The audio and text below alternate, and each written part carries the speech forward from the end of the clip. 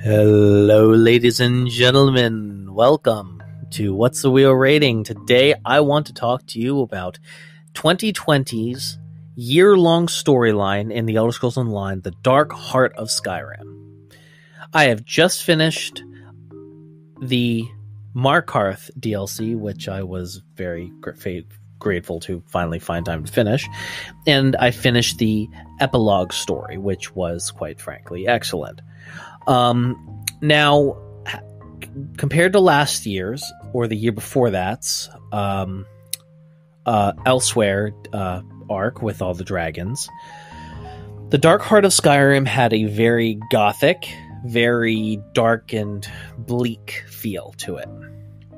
Very little in the ways of happy endings, per se. It was interesting, to say the least. I was particularly interested by, and this is a deep cut lore for anybody who cares, I'm just going to talk about it briefly and then I'm going to move on, that the final big bad, and this is all spoilers here going forward, so you've been warned, Rada al-Saran was the original sorcerer that struck down the Great Redguard Lecky. And that's kind of an interesting lore tidbit within itself. That being said, the whole point of this story was discovering a plot by a vampire lord by the name of Rada al-Saran, combating him at every step and finishing him off at the very end. The purpose of the first DLC, which was two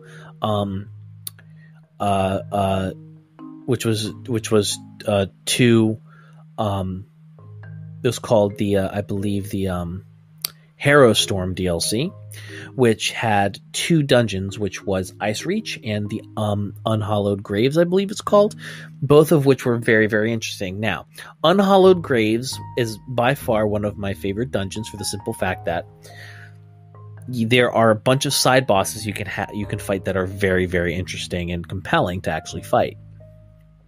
Second, Ice Reach is fairly linear, and I honestly soloed it on normal by myself. It only took me about an hour,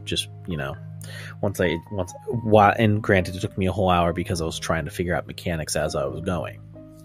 That being said, from those two stories, we discovered the remains of something called the Grey Host, which was an ancient undead army that was falled in I think as early as the Mythic era.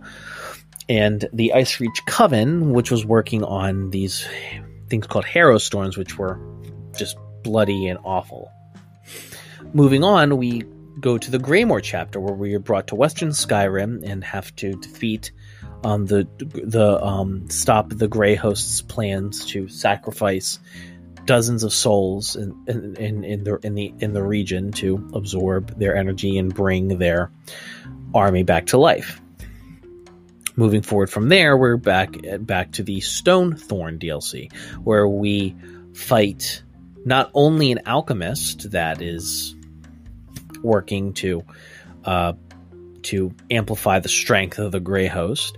We are also invading a place called Castle Thorn, which is run by a vampire lord by the name of Lady Thorn, who is ancient as all sin, that we end up stopping from bolstering the ranks of the Grey Host with modern vampires.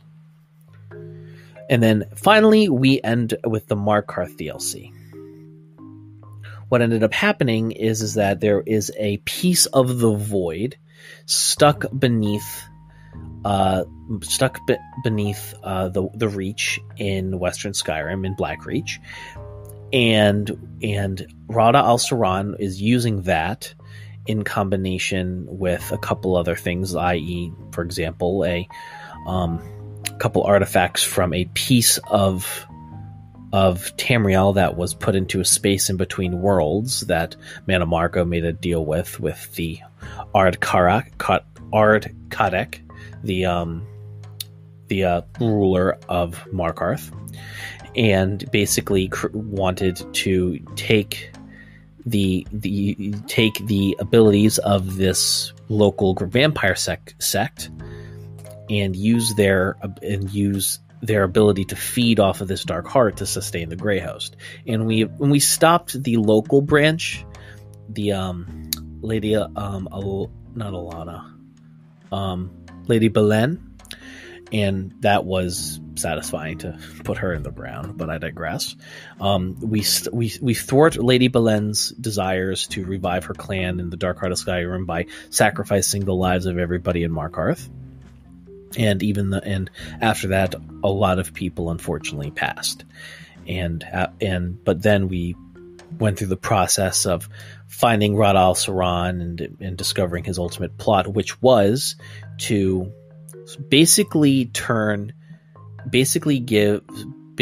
something called Greyhaven, which is a world in between worlds where vampires and werewolves and other creatures of the night don't have to fear their souls going to the Daedric princes that own them. Death would be as much of an inconvenience as it would be for a Daedra. And it basically was true immortality. And it is in this realm that Rad al-Saran created that we have the final battle. We lose some characters along the way, and it certainly is a compelling battle. I mean, the boss himself is as strong as a trial boss, which, I mean, if I had 3 hours, I would have been interested if I had 3 hours to sit down and just kind of grind through all of the just grind through all its health to see what happened if I could kill it by myself without any of aid, because one of the characters basically puts up a field that weakens it and allows me to do normal damage to it. But I think it would have taken way too much time, and I didn't want to sit around to do all that. But it was certainly an interesting and compelling battle that one of the characters, Count Ravenwatch, basically through the power of the Dark Heart of Skyrim, is able to bring back all the people that were fed into it against their will, and the dead was raised. The day is saved. Some of the characters you see that that are together and haven't seen each other in a while reconnect, and it's romantic and lovely. So it's on the whole, it's a fantastic beginning, middle, and end. I kind of miss longingly the initial second story arc, where the Daedric War, where it starts instead of over the course of 4 DLC, it's over the course of about 6 or 7 over the course of multiple years. But I also know that that's not compelling for everybody. You know, when the final DLC comes out, you know you're going to have resolution, and I know that a lot of people, especially people who invest in MMOs, like that. But I digress. This year, the Dark Heart of Skyrim was fantastic, and I highly recommend. If you haven't played the Elder Scrolls Online yet, and you haven't done any of that, I highly, highly, highly, highly, highly recommend going in and playing through this. If you haven't played since the end of Elsewhere, go pick up Greymore, go pick up the other DLCs. It's genuinely worth your time and super enjoyable. That was this episode of What's the Real Rating. Thank you guys so much, and tune in next week for our